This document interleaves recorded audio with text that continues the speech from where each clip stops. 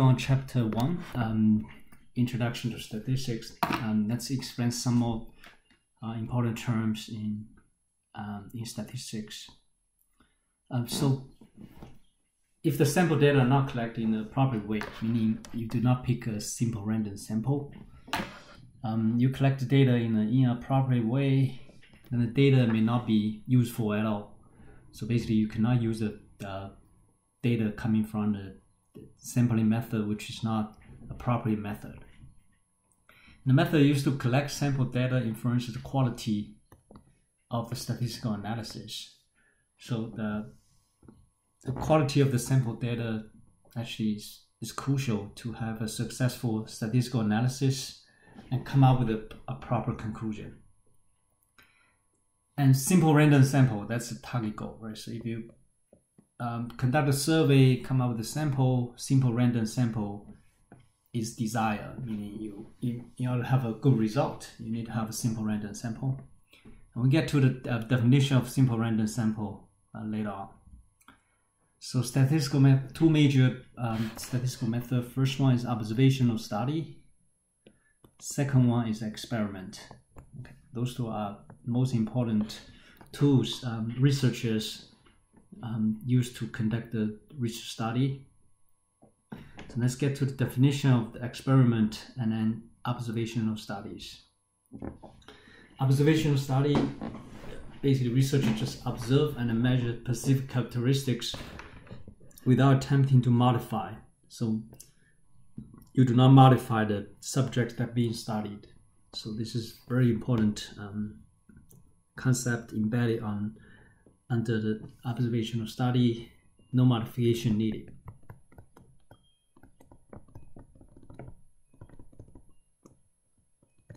Okay, you just simply observe and then measure the specific characteristics of the participants. Okay, experiment. For the experiment, researcher will apply some treatment and then observe the effects on the subjects. So the subjects in the experiments are called experimental unit. Okay.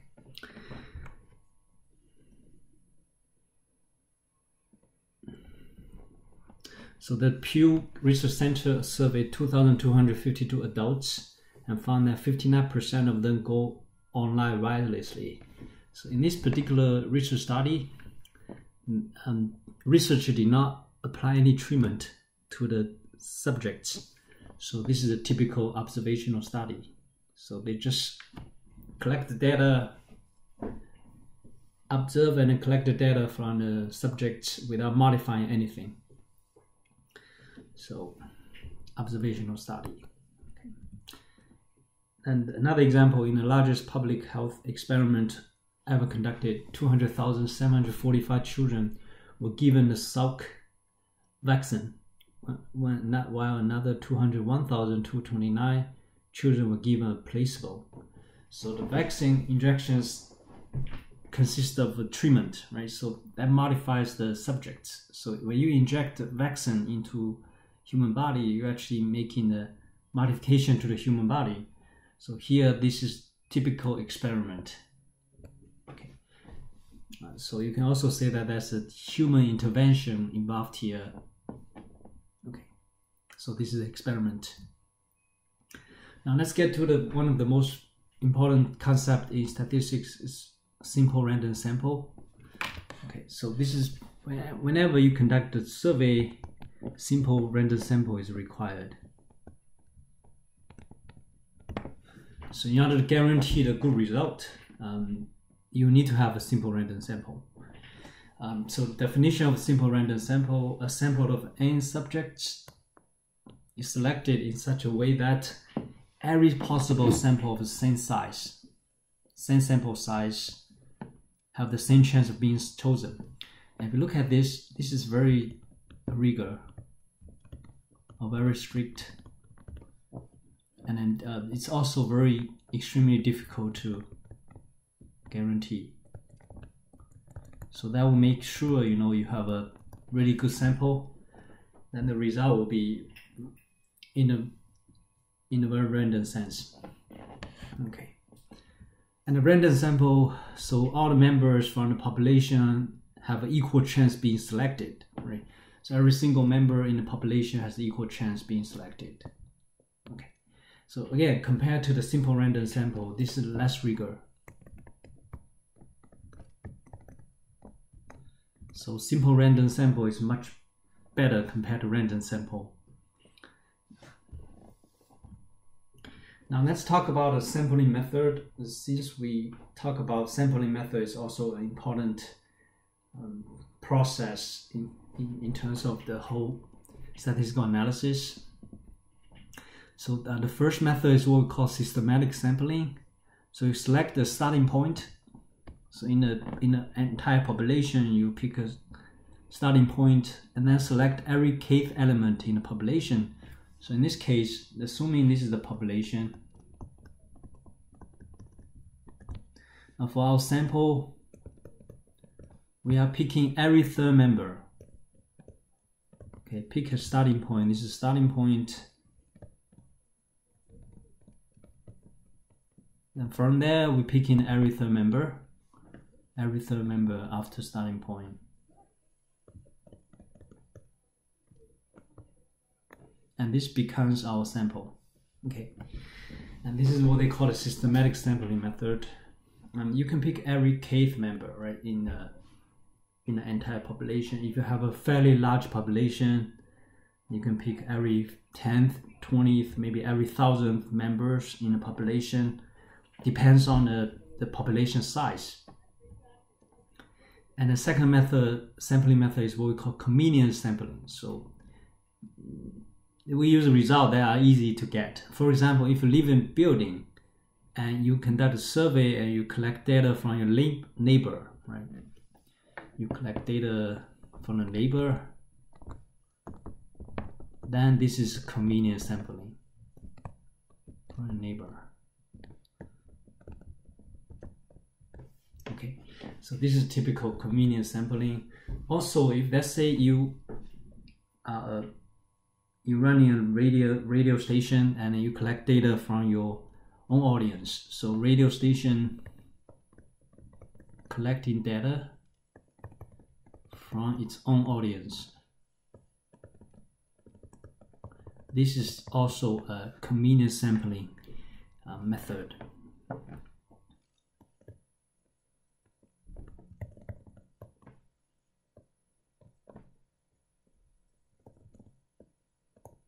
And definitely it's very easy to get the data because you're just getting data from your own audience.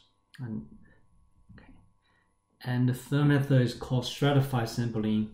So basically you subdivide the entire population into at least 2 different subgroups. So for example, if you look at the population of US citizens, you can divide into male and female, or women or men, and then you're picking draw the sample from each subgroup, meaning you're picking a sample from the women group, picking a sample from the men group, and then put them together, and that becomes the general sample you pick. So you can definitely just subdivide the population into at least 2 different subgroups, okay, to get a stratified sampling result.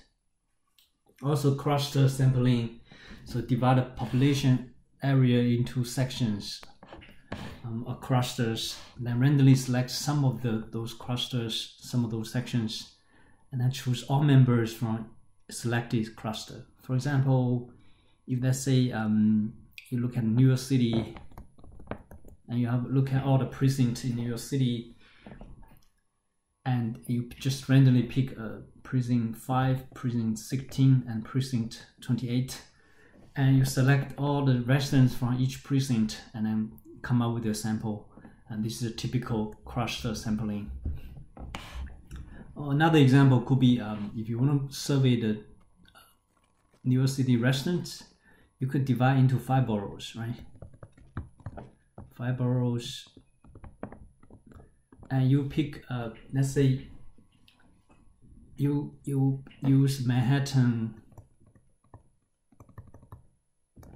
and Brooklyn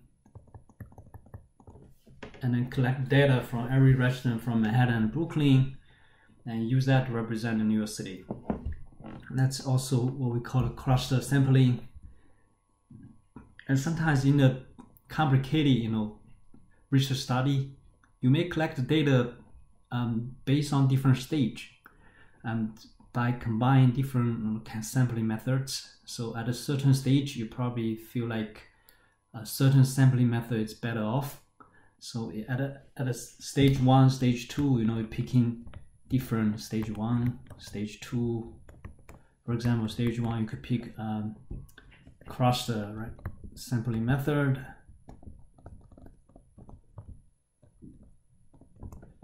And maybe stage 2, you're picking systematic sampling method. And depends on the need. Definitely, you could come up with different kind of sampling method. Stage 3, maybe you're picking stratified sampling method.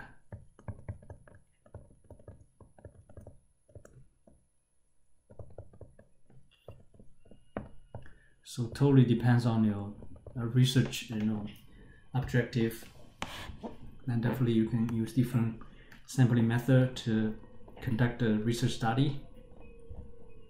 So basically, this is summary what we talked about so far. So sampling methods, first one random sampling method, second one systematic random sampling method, third one is convenience sampling method, fourth one stratified sampling method, fifth one cluster sampling method, sixth one is more like comprehensive ones using multi-stage sampling method.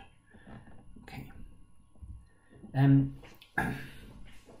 anytime we conduct a research study using a sample, there's always an error involved here. No matter how well you plan and execute the sampling collection process, there's likely to have some error in the results. First error comes from the sampling error, and this is also the systematic error, meaning you cannot avoid it, right? Non-avoidable error. So no matter how good your sample is, you can pick simple random sample, but the difference between the sample result and the true population result still exists. So this is typically coming from the system, because no matter how good your sample is, it's never as good as the population itself. So that's why there's a minor sampling error occurring in the sampling process. And also we have non-sampling error, and this is what we call, this is avoidable. You can avoid the non-sampling error. It's also called human error. That's why you can avoid it. Just being more careful, and then follow the procedure more carefully, and record the data properly. Then you can avoid the non-sampling error. So non-sampling error occurs when the sample data incorrectly collected, recorded, or analyzed. So, for example, if you could come up with a non-sampling error by selecting a biased sample, meaning you're not picking a simple random sample, you're picking a biased sample. Maybe it's you just pick a convenient sample you could use a defective instrument or copying the data incorrectly. These are all human errors, and you can avoid the human error, avoidable. Okay, so two types of error.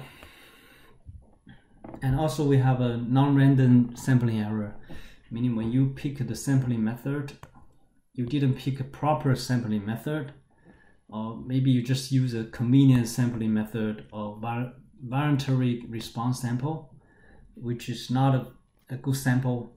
Then non-random sampling error occurs, meaning the sample is not simple random sample, then that's bound to have some non-random sampling error.